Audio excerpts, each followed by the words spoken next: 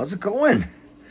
Okay, so I see lots of stories in the news now are involving the military age migrants, military age men, fighting men, blah, blah, blah. And America maybe are bringing them into their army. And well, as far as I understand, you've been able to join America, not like they're doing if they're doing that, but you could have joined there a long time ago as your path to citizenship. I think now it's just like straight up recruiting. They're trying to make it look like this is not news. This was a thing like 4 or 5 years, 6 years ago. The whole term military age fighting men was when all those cowards were running into Europe. Remember? Like even the movies and books are all recycled now. Even the news is recycled.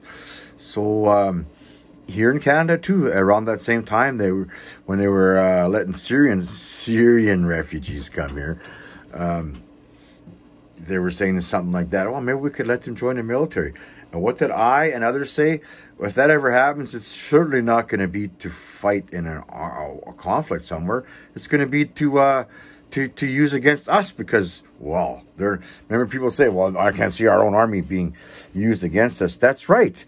But they'll use people like this against you, and they all come from Grapey countries. What do you think? They're going to train them, arm them, and send them back to where they came from as Americans? Really?